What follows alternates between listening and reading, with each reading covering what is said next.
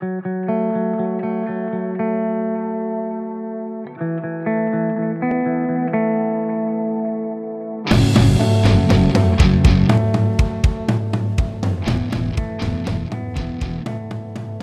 folks, welcome to the next great interview on The Mind of a Skeptical Leftist. This time around, I talked to Anark of the YouTube channel of the same name. It's a great chat, and I think we cover a lot of ground about what a state is and why anarchists have a truly comprehensive understanding of it. We also cover a little bit about why some Marxists don't seem to have as good a handle on the state or even all of Marx's writing. I know I'm not an expert, but Anark certainly has a very good grasp on the subject and has done a lot of reading on it, so I defer to him quite a bit. As with all discussions, I learned a lot, and while I enjoy talking to any and all leftists that aren't awful, there is something about talking to other anarchists that really helps me feel like less alone in this giant dark hellscape of capitalism that we live in.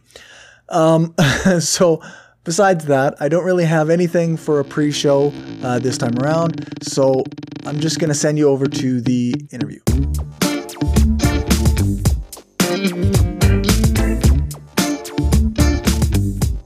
All right. Hi, and welcome to The Mind of a Skeptical Leftist, the podcast where I talk to a variety of people to spread critical thinking, progressive politics, and left-wing philosophy. And today I'm speaking to Anark. Hey there. Thanks to be here. Me. Yeah.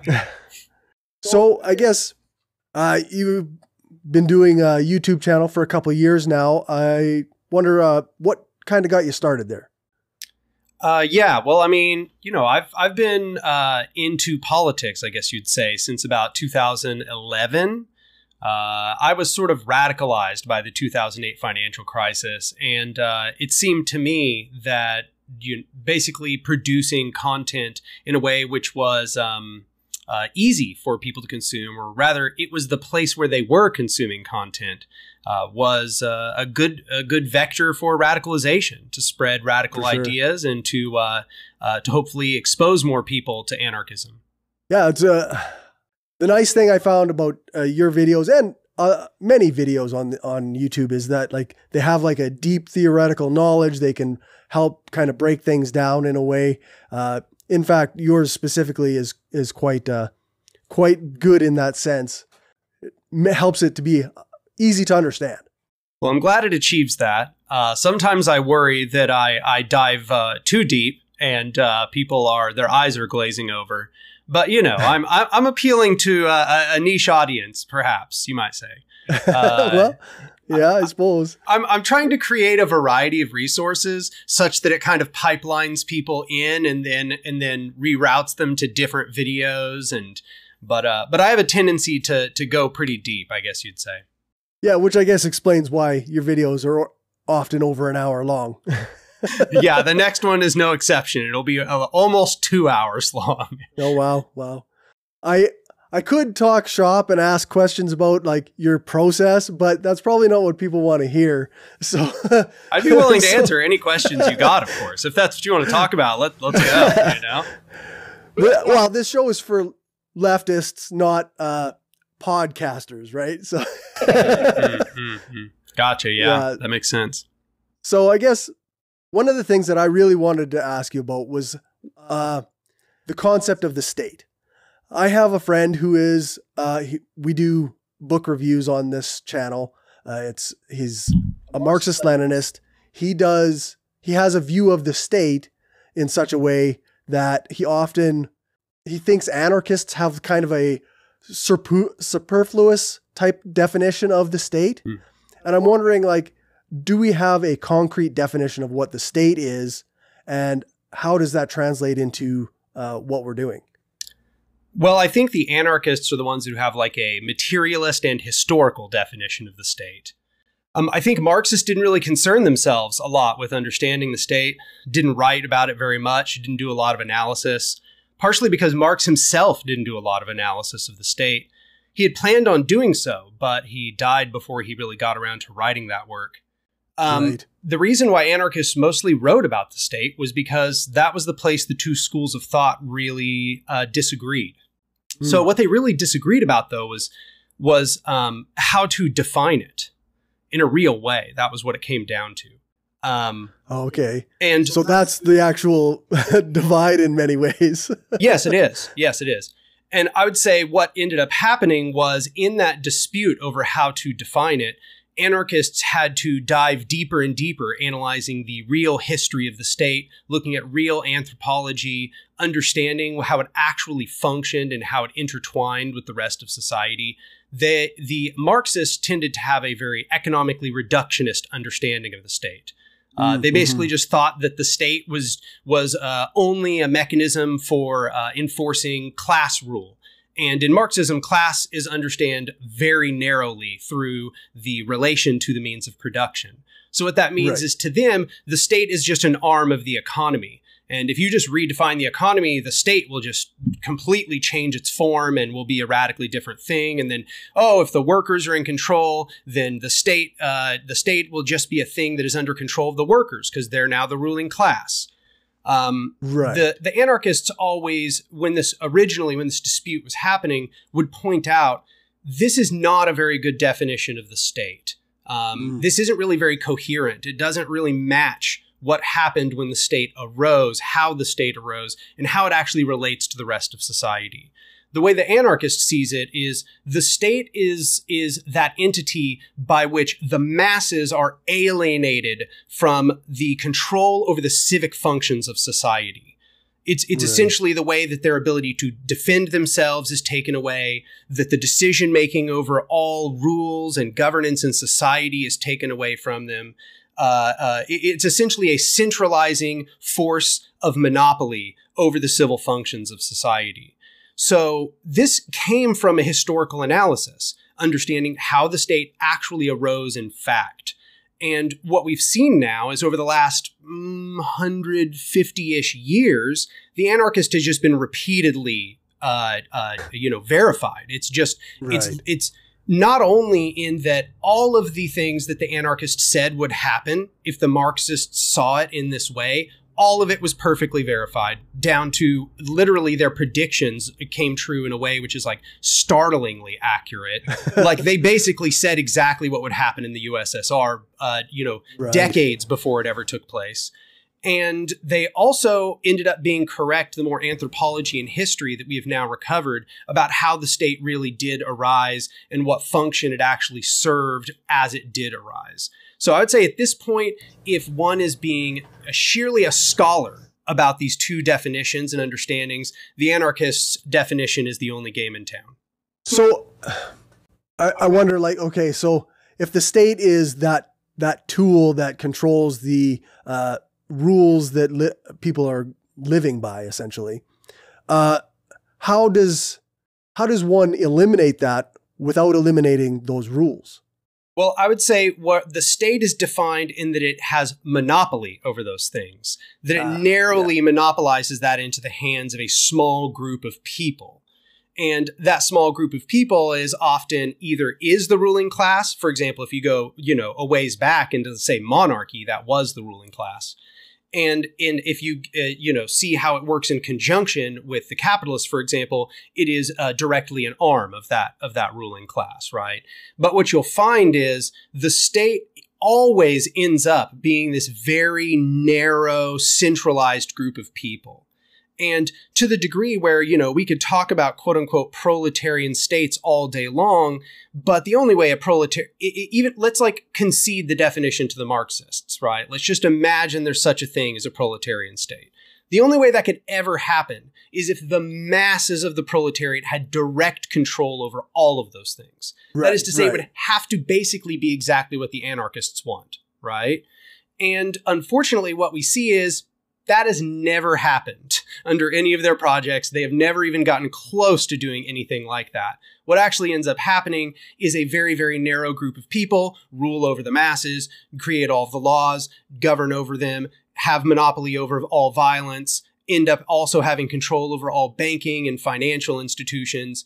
Essentially, this idea of the proletariat state ended up just kind of being a dream, not a reality. Right. I think of it in terms of representatives, right? Like, we have representative democracy in US and Canada, but I mean, if there's a figurehead running the country and they are supposedly the representative of the people, then unless those people are actually influencing that person's rulings, then they don't have any control. Yeah, I mean, I would agree. And I would say this is why representative democracy doesn't work. I mean, it's one of the many reasons why representative democracy doesn't work. I think the problem is that no person can ever, like, quote unquote, represent a mass of people. That's a nonsense concept. I mean, insofar as we're using these terms that get thrown around in the debate between Marxists and anarchists, that's actual idealism. You actually believe in this, like, transcendent idea that a person can, quote unquote, represent millions of people. Nonsense, complete nonsense. But what also a problem is when you use this representative system, you end up with a situation where if the wrong person sits in that seat, it just becomes a massive failure mode. The whole structure just explodes, basically. Right. And this is, of course, they call this revisionism, or, you know, like, and it's like, guys, why do you keep building a structure that has a failure point that leads to, quote unquote, revisionism? Stop building it this way. Like, anyway. Yeah. If the way you're doing it isn't working, then you have to change the way you're doing it. Agreed. And I think that anarchists have been accepting that they have failed with previous tactics now for their entire history. And they've been adapting and changing. Like every 2 decades, you will see that there is a new conception of praxis that arises in the anarchist movement, attempting to adjust itself to modern circumstances and to understand how to meet the hurdles as they arise. Yet what I see within authoritarian leftist ideas is that they never adapt. It's the state every time. It's a vanguard. The vanguard just domineers the masses. It uses basically very similar methods each time with small tweaks. And then it ends up creating a very similar sort of state with a huge emphasis upon industrialization and, getting the buy-in of the proletariat while often exploiting people who are involved in agriculture or in rural areas, and ends up just really reproducing capitalism. Yeah, in your video, you kind of talk about how even the Leninist version of the state isn't really true to, say, Marx's ideas. So I wonder if you can maybe expound on that a little bit. Yeah, well, I mean, I'm mostly getting at the idea that Marx would have been speaking about a dictatorship of the proletariat, right? So, like, I think that if we're just trying to be faithful to what Marx would be considering as our goal within the era we're in, it would be a dictatorship of the proletariat. And his conception of the dictatorship of the proletariat is an era wherein the proletariat have direct, unconstrained control, and that they would be doing that specifically to suppress the bourgeois while, basically the various forces of reaction as they're going through this transitionary period. Now, what we see in the, there's this a debate about what that is, what the DOTP is and what it means. For a very long time, we've had that debate. The problem is we now know what it means because we have now found Marx's notes as he referred to Bakunin's statism and anarchy. So we actually know Marx's exact responses to Bakunin's criticisms about the dictatorship of the proletariat and the concept of a proletarian state. And what we see is Marx essentially just goes, Bakunin, you're misunderstanding me. I essentially want exactly what you want. I want the people to be in direct control. I don't want these intermediaries. I don't believe in that. I think that we have to have a situation where the people actually govern themselves and push the project forward themselves. And what we can see is, I think that Marx would not be pleased with state capitalism. This is, of course, everybody likes to claim Marx to their idea, but I think if we read Marx by his comments on Bakunin's work, we can see that if him and Bakunin had actually just been sat down in a room together and they had been able to work these little annoying terminological details out, that it is very likely that what Marx wanted, the dictatorship of the proletariat, is actually precisely what a lot of anarchists want. But Right. but we're in this position now in the modern era where that phrase has become so utterly bastardized, right? Where it's like when they say they want a dictatorship of the proletariat, they really just mean they want a regular old dictatorship. And then they say it's of the proletariat afterwards, you know? And Right. that's sort of the problem, you know?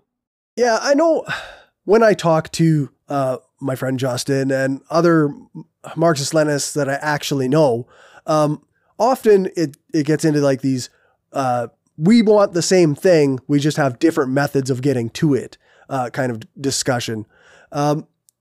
But that doesn't seem to be the way it goes in practice. And it certainly doesn't seem to be the way that I encounter Marxist-Leninists on Twitter. So where's the break there? Yeah, there's a few really weird things happening here, okay? First, it should be said that if we're talking about kind of like the orthodoxy, then ostensibly, yes, we want the same end goal, a stateless, classless, moneyless society. But then there's also this weird thing where like on Twitter, you're talking to people and it's like, it's not even clear that that's even what they want, right? Like sometimes it's like, do you want a classless, stateless, moneyless society? It seems more like, in fact, it seems like they're constantly doing apologia for why that's not even possible, theoretically possible, because they're trying so hard to dunk on anarchists that they end up actually just making a bunch of counter arguments to communism, which is bizarre to me. That being said, just in being the most charitable conceivably possible, right? Just like looking at like, well, okay, those people are charlatans, push them aside, right? They don't represent it. Let's say that. And let's say that most Marxist-Leninists or Maoists or whatever do want this, communism that we have in mind. The free association of free producers and all of that, from each according to their ability to each according to their need. What really ends up being the conflict is that they don't have a conception of means-ends unity, right? So the anarchist theory is predicated around this concept that you cannot disentangle the means and the ends. You cannot practice means which are utterly contradictory to your ends and hope that your ends will come out of them. Right. Right. You can't practice dictatorship and hope to reach communism.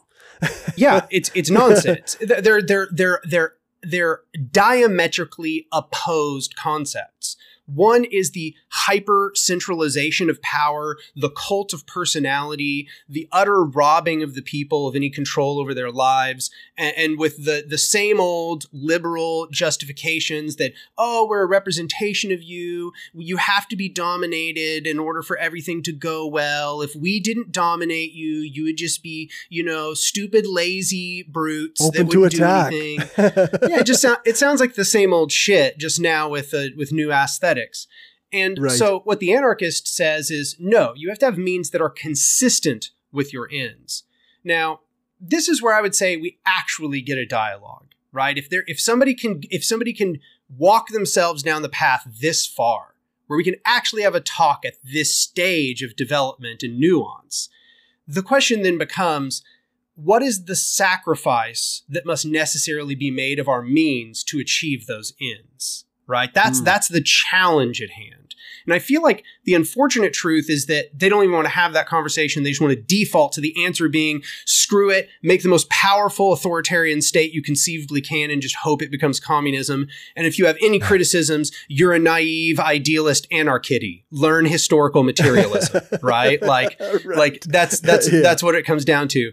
And then, sometimes the anarchists can overcorrect the opposite direction, where they go, no, absolutely no power structures. Organization is bad. It's stultifying and gets people too stuck in these things. And if we got means ends unity, why are you creating organizations? Shouldn't it be the free association of free producers? And it's like, okay, clearly there's a compromise here. But if you're asking me, the compromise is far more in the direction of a social anarchism than it is in the direction of a hyper-centralized state pretending to represent the proletarian. Right. Like, we'd rather have smaller groups of people freely associating, but with a similar goal than, say, a vanguard party that takes over the state and leads the revolution. Yeah, I mean, taking over the state is just totally a failed praxis at this point. If I'm just being frank, like right. To the degree where even back in the time of Lenin said that taking over the state was a waste of time. That he said you have to smash the state machinery and create something anew, essentially. The Bolsheviks saw themselves as intraists. They didn't see themselves as like wanting to win a majority and then govern over a liberal republic. They were trying to build a mass worker movement and destroy the previous state and put a new one in place.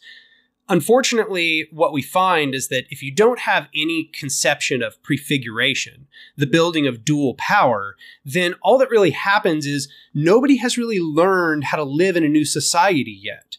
You just basically come to them and you go, okay, you guys been doing these really awesome insurrections. You've been kicking ass with these unions and everything. Now I'm going to need you to learn all at once how logistics, supply chains, being a technician, doing all forms of administration and management, governance, writing legislation, wielding power, functioning as confederated militias. You just need to figure that all out on the spot. And what we find is that's not possible. That's not how that works. Yeah. And so the statist solution to that was to be like, well, I guess we're going to have to keep the state then. We just basically got to put everything back in place as it was and just hope this tiny little vanguard is enough to push it all forward with their super powerful class consciousness. Right. Whereas the anarchist said, that clearly didn't work. So what we need to do is we need to prepare people for that world within the circumstances we currently have. Not just hope that repeating this with red aesthetics is going to fix the problem, but instead begin building the counter system within the belly of the one that currently exists. And I would say this defines the modern era of anarchist praxis. This concept of dual power building, the construction of a counter system. For sure, especially considering like it's starting to feel like the system we're in anyway is in a collapse state. So it actually presents more opportunities to build that dual power alongside that collapse. I agree. In fact, I think one of the things that we really need to do is be seizing we need to be seizing the vacuums that the failure of the system has created, right? Right. Now, there's a perverse incentive in all of that where you almost want the state to fail so you can seize the vacuums. But but it's also kind of this thing where at this point, I feel like, especially if you're like in the US, for example, you don't really have a choice, okay? The state is continually failing us. Like people tried the whole Bernie shtick. Okay, they tried it 2 times in a row. Okay, it didn't work, and it's not gonna work. So at this point, what we need to be doing is asking ourselves, how do we actually meet the needs of the masses? And while we're doing it, how do we do it where it's not a charity model, but we are actually building the ability to meet these needs consistently and for the masses? Because that's the real key that has to be found. And if we can answer that question, we will create a mass movement out of these dual power projects. What we really need is more commitment to that. We need more people to abandon this electoral project that really doesn't seem to be going anywhere. And we need people to stop trying to be vanguards who want to dominate everyone and instead begin asking ourselves, how can we build dual power? How can we fold the masses into our project? How can we be a truly democratic movement that builds the counter system and proves that an alternative is actually possible? Yeah, that's a big question. Like, I don't know exactly like the place where you are, but in Saskatchewan here, I have trouble convincing people that, other people deserve to be, prisoners in jail deserve to be alive. Like I have a lot of trouble just convincing people of basic human rights.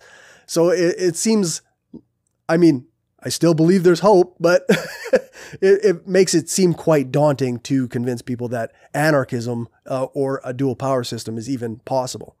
Yeah, I think that step one is you just have to start building. I'm in Tulsa, Oklahoma, which I don't know how much anybody in Canada knows about the different states in the United States, but I'm just going to tell you, it's one of the reddest Republican voting states in the entire United States. That being said, it has a very strong counterculture, which is good.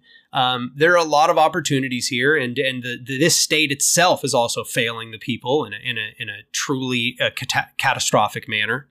Right. But the way I look at it is, I'm not waiting around to convince the masses. I'm immediately asking myself, who are the people that are here that are willing to begin building that counter system now at whatever scale is available to us? And what I've found over the years that I've been doing this is that building the example is priority number one. And that if you can build the example, people will begin to be radicalized by it. People are radicalized by seeing the possibility in front of them.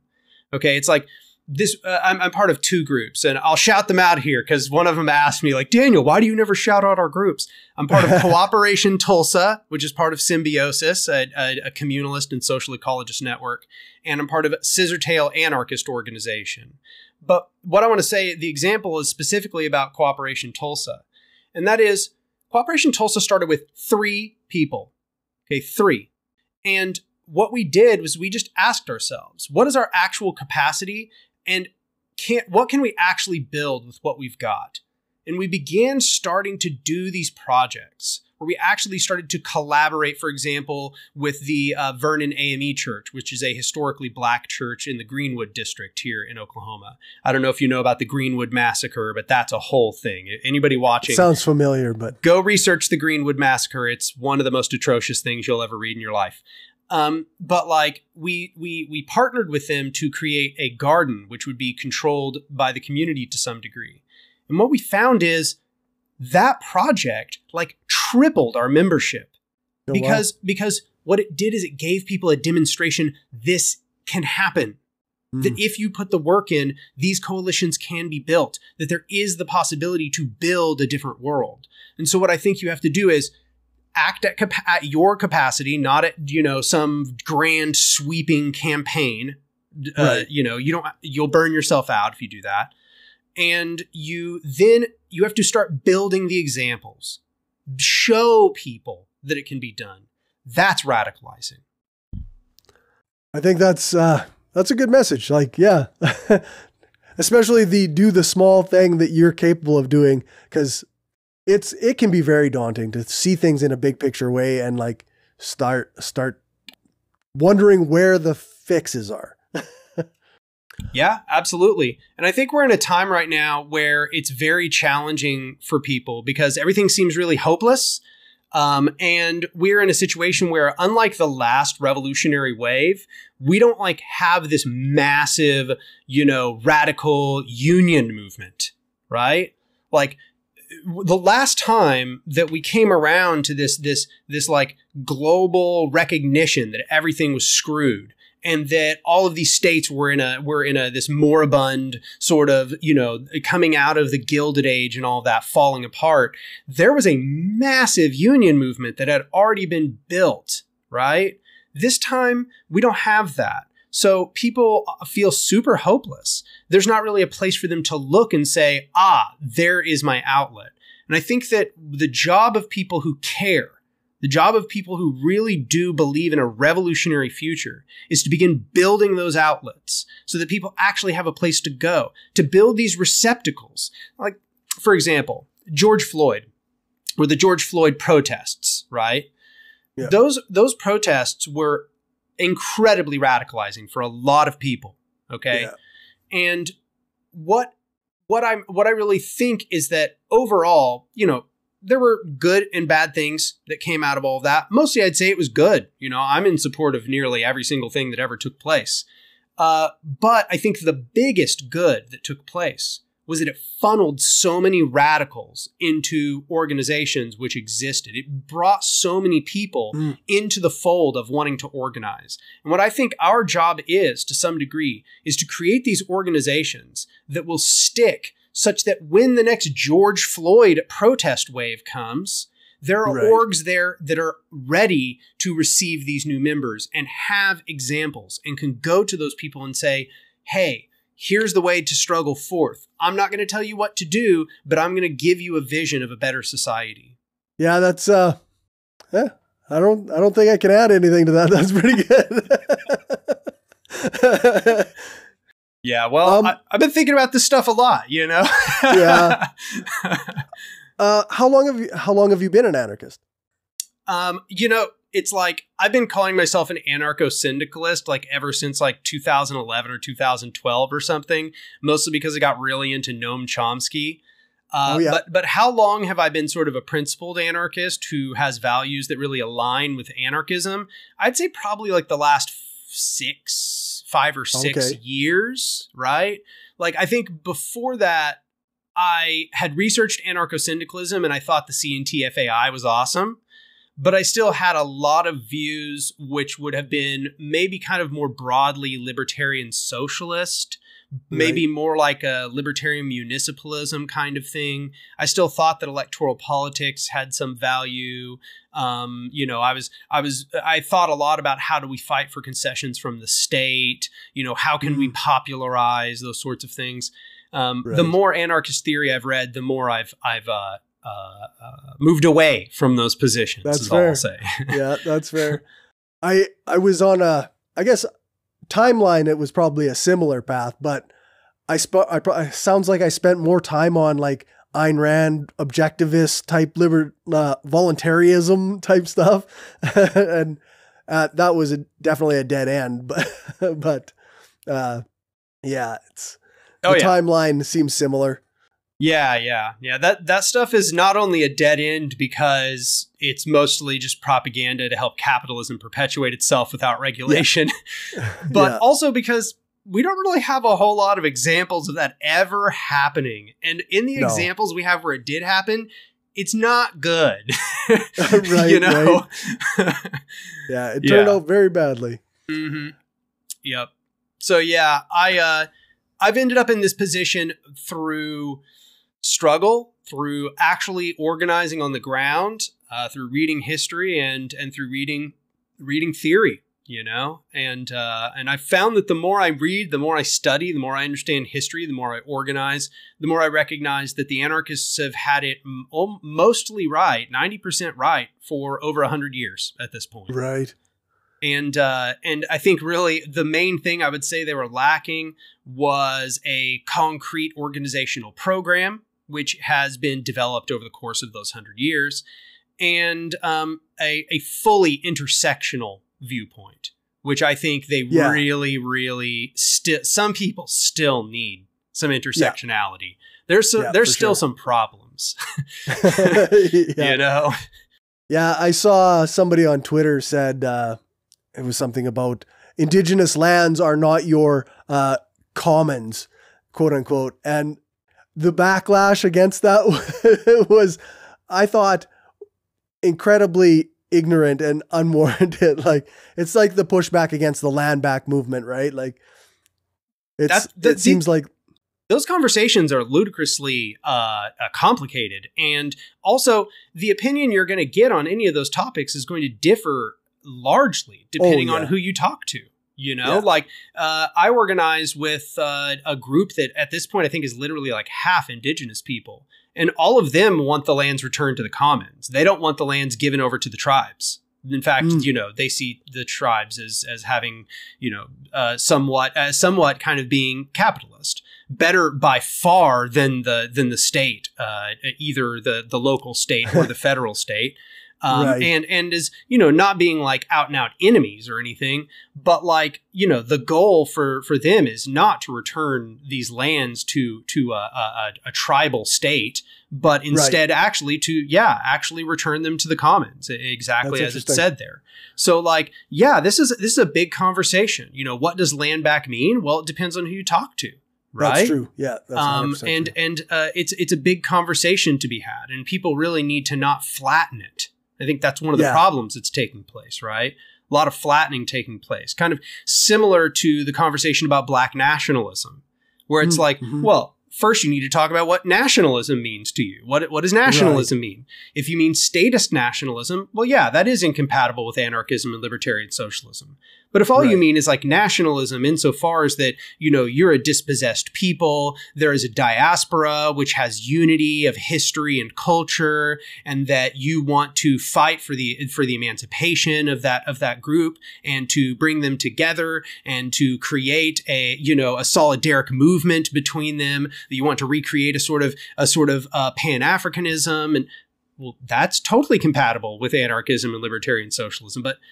But people have a tendency to not read anything, to not talk with anybody, and to just pretty much just assume they got it figured out. They got the whole thing figured out, beginning to end. This is the only way. They're a monolith. All black people think like X. All indigenous people think like X. You know, it's like it's not good. I really would like people to do a little more research and a little more listening. That'd be nice. A little more listening.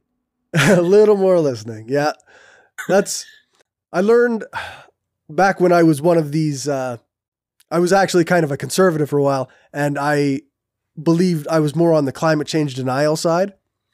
And I learned through argument with a very good friend that I did not know as much as I thought I did.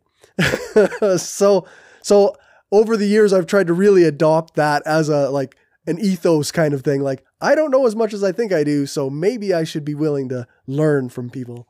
Yeah, 100%. Like this idea, this phrase we've heard, decolonize your mind kind of thing, right? Right. A big part of that should be taken into account is that like everybody has reactionary viewpoints that they haven't inspected.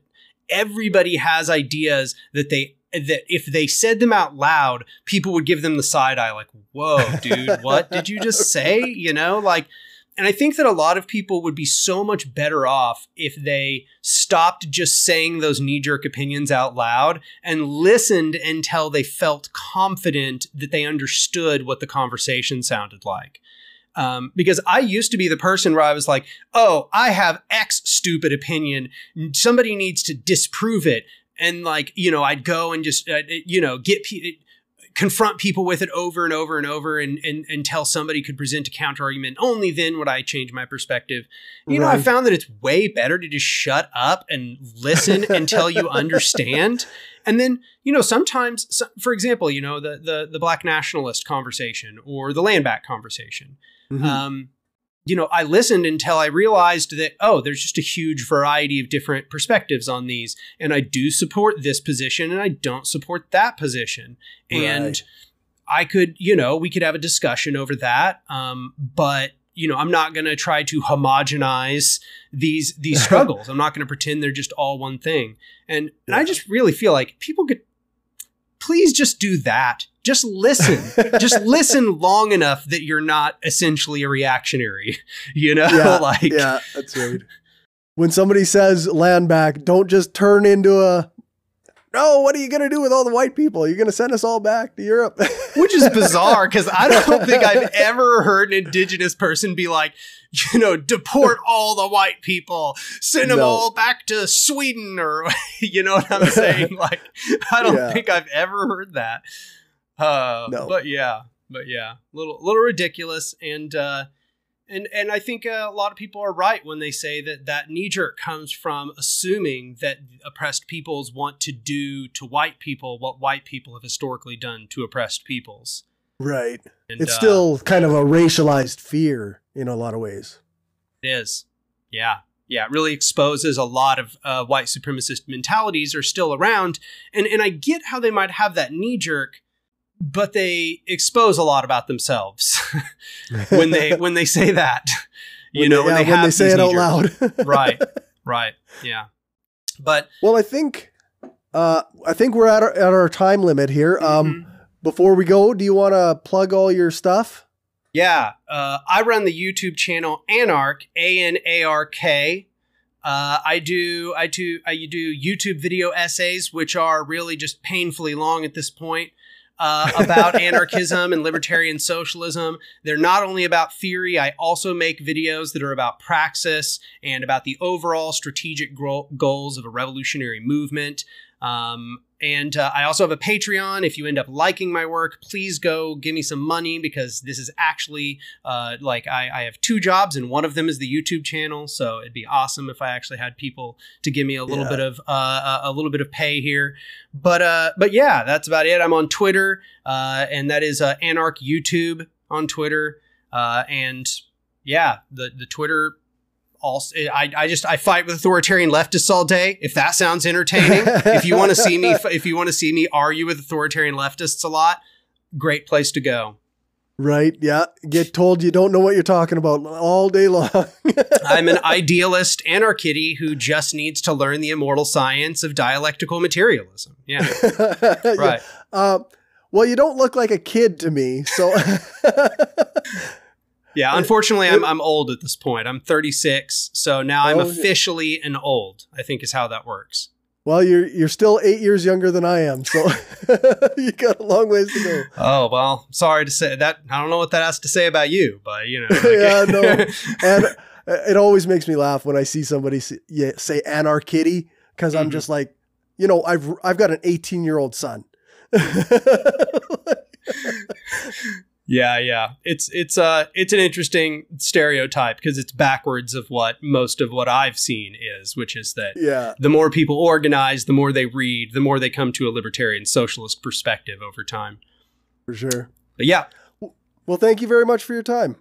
Yeah, absolutely. I was glad to come on here. I'm sorry I didn't have more time. You know, we were just a little behind schedule here. I'd be happy to come on and have a much longer conversation at some time in the future. That's all, folks. Thanks for watching or listening. Remember to share this show with your friends or on the social media site that you use the most. Thank you to everyone who supports this show on Patreon. It's really appreciated, and it helps me spend more time on this and my other projects. If you want to contribute, you can do that at patreon.com/skepticalleftist, or you can buy me a coffee at buymeacoffee.com/skepticallefty. If you can't contribute financially, then a 5-star rating and a review on the podcast app of your choice, or on one of the podcast review sites like Podchaser or ratemypodcast.com would be great. If you want to find more from me, make sure to check out the show notes or check out my Linktree. That's linktr.ee/skepticalcory. You can find all my social media stuff there, as well as links to my other show, From Many People's Strength, which is a podcast about Saskatchewan politics, and a project I'm involved in with my friend Damien Marie at Hope that's called Atheist, Humanist, Leftist, Revolutionaries. My Twitter is @skepticallefty, and my Facebook page is The Mind of a Skeptical Leftist. You can email me at mindofaskepticalleftist@gmail.com. And if you want to be a guest on the show or know someone I should reach out to, then feel free to let me know. You can book interviews in my available time slots on my Calendly, which is also found in my Linktree. Thanks so much for listening, and let's try to make sure we're applying critical thinking and reasoned skepticism when we're attacking the system. If we get caught up in bad thinking, we can derail ourselves.